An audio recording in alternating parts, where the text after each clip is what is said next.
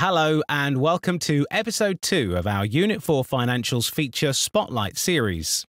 In this episode, we'll be looking at the homepage portal. For this demo, we're using Financials 2020, but the homepage portal is also available on version 12, version 13, and version 14. As with everything in Financials, you start with a blank canvas, and you define how you want your homepage to look. What is the homepage? It is the front end to your data and applications that you use on a regular basis. The homepage is user definable, so you can have several views for different sets of people if required. Unfortunately, the masters behind the homepage portal cannot be defined by a company. So, let us log on and look at a homepage. As a user, if you have been allocated a homepage portal, this will be your default screen when you log on to the system. This is attached via your user master, and we'll have a look at that a bit later.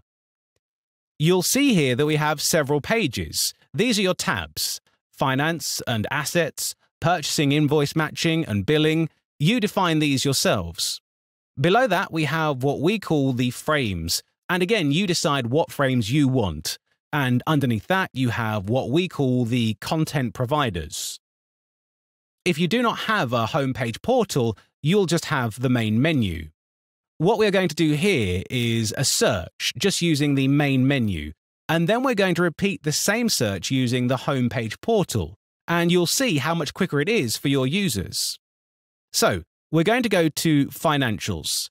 We're going to go to Browse Details, going to select a selector and a presenter, and then Explode.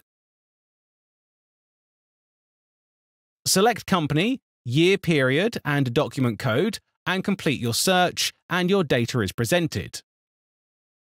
We can come out of there, and we're going to go to Homepage Portal, and we're going to repeat the same search. So we're going to go to Inquiries, Browse Details.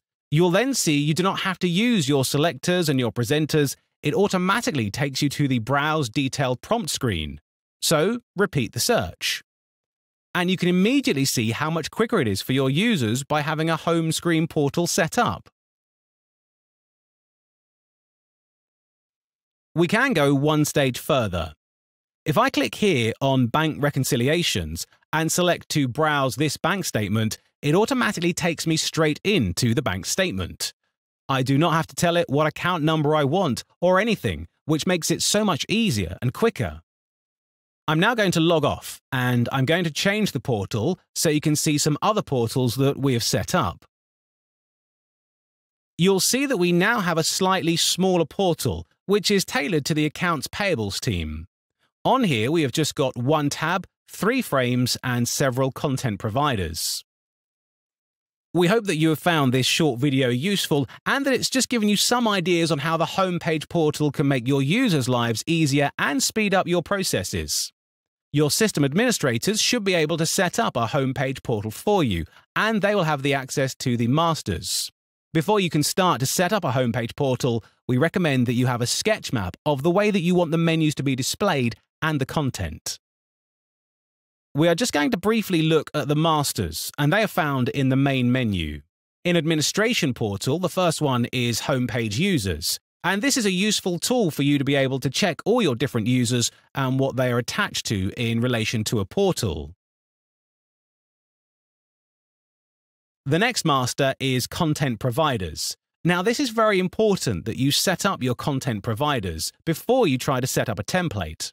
The one I'm showing you here is a general inquiry, and you'll see down in the display that we have a number of reports: general, supplier inquiry, supplier items, report, supplier ledger, ledger maintenance. They've all been added in here, and you can do that by clicking on Create.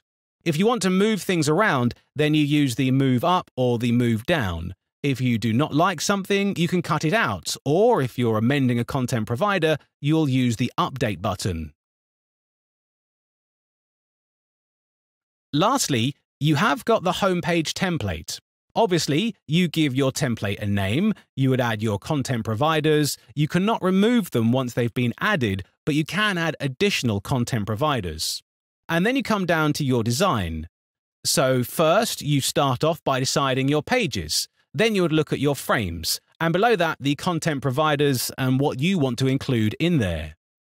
And that concludes our short video for you today. I hope you found it useful. You can watch more of our Unit 4 Financials Spotlight series on our YouTube channel. Here at Millennium Consulting, we provide dedicated support for your business. Our team of consultant-grade application and technical experts provide you with a wealth of experience in supporting mission-critical systems. We monitor and manage your solutions so you do not have to, allowing you to focus on growing your business. Contact us for further details by visiting our website, millenniumconsulting.com. Thank you.